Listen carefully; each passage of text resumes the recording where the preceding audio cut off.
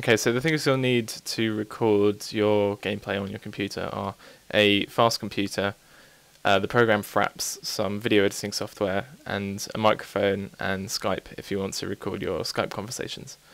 So type Fraps into Google and you can download a trial for the program Fraps. Okay, so once you have Fraps installed, open it up and click on the Movies tab. The first thing you want to do is choose where the recorded files are going to be saved. Click Change and choose a directory where you want the files that Fraps records to be saved. Choose the video capture hotkey, mine's F6, and the next thing you want to decide on is the frames per second. The higher the frames per second, the bigger the file will be, but the lower the frames per second, games that you play I think are sometimes capped, they're not always. I think you can check lock frame rate to make sure that they're locked at a certain frame rate while you're playing a game. I set mine to 30 for tutorials and 60 for games that I know I can support 60 frames per second while recording. Full size will give you a bigger file size for the files, and half size will give you a lower file size but slightly lower quality. So to record your Skype conversations or your microphone, you need to make sure that your microphone is set up and configured and working, and you need to tick the box record external input. That is your microphone, so Fraps will be recording your voice, and then you also need to tick record Windows 7 sound. That'll be recording what comes out of your computer. Hopefully it should be Skype.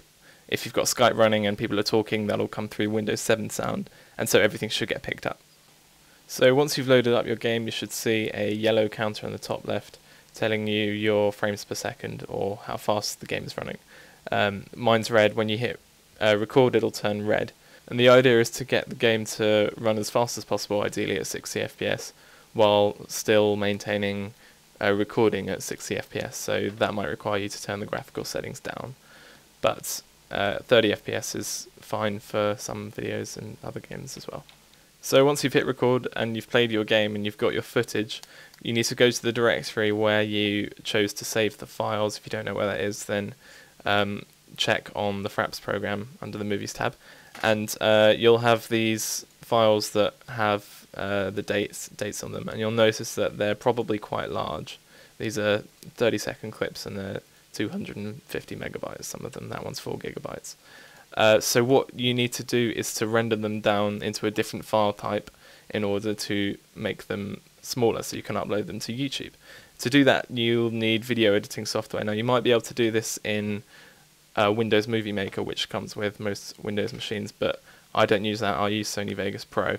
So once you've dragged and dropped your clip onto the Vegas timeline, or your footage or whatever, and you've done your editing, you need to go to File, Render As, and select a video rendering option. Now, the one I use is maincomset avc/aac.mp4 files.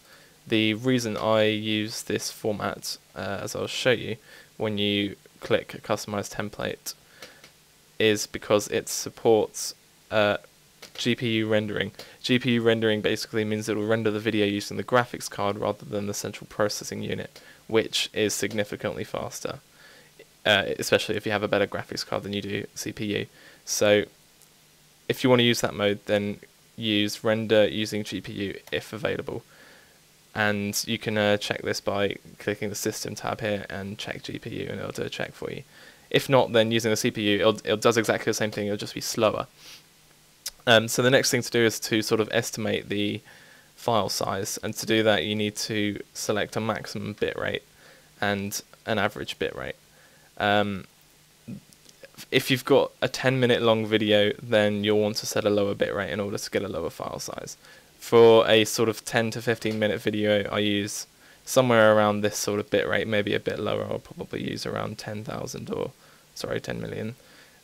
Or something like that, and a lower average bitrate. That'll probably come up with a file size of about maybe 500 megabytes for a 13-minute video. Probably isn't too bad. One way to test how big the file is going to be is set your maximum and average bit rates to whatever you want them to be, along with the audio. The audio doesn't affect file size too much, but I have mine at around 192. set the bit rates, and if you go into your clip, you need more than a minute long clip. If you go into your clip and drag these yellow arrows out here and find on the left there where it says 1 minute almost exactly, then go to File, Render As, find your customized template or whichever template you decide to use. This is audio, hang on a second. Main concept ABC, yeah, that's it. Scroll down here on the right and click Render Loop Region Only, and render that clip. When that's done rendering, find your clip, you choose where to save them up the top here in the Outputs folder. Right click and see how big the file size is. That way you'll be able to see for 1 minute if the file size is 50 megabytes, you'll be able to times the file size by however many minutes your video is and get an estimate of how big the file size is going to be of the final product, relatable to the quality that you selected in the bitrate. So before you render the finished thing, be sure to uncheck Render Loop Region Only. There should be some similar options in Windows Movie Maker, so have a look around to see if you can find some similar options. And the final product should be a smaller file size of your gameplay footage, and you should be able to upload that to YouTube. Now, like I said, if you're having microphone issues, then you need to make sure that Skype is working properly, that you can hear everybody on Skype and everybody can hear you on Skype. If that's working, then let me just open up Fraps here. And you've got record Windows 7 sound and record external input and your microphone's listed, then that should work fine. If this isn't listed here, then there's probably something wrong and you need to reinstall your microphone. One more thing, if you want to record your desktop, then in Fraps, go to the General tab and click Monitor Aero Desktop. That's what I used to make this video. It should come up with a counter if you have the Aero theme enabled. To check to see if you have the Aero theme enabled, right click and go to Personalize and look for an Aero theme, click one and make sure it's applied. That way you'll get the counter in the top left here and you'll be able to record your desktop. Anyway, if you like the video, then please subscribe, and see you guys in the next one.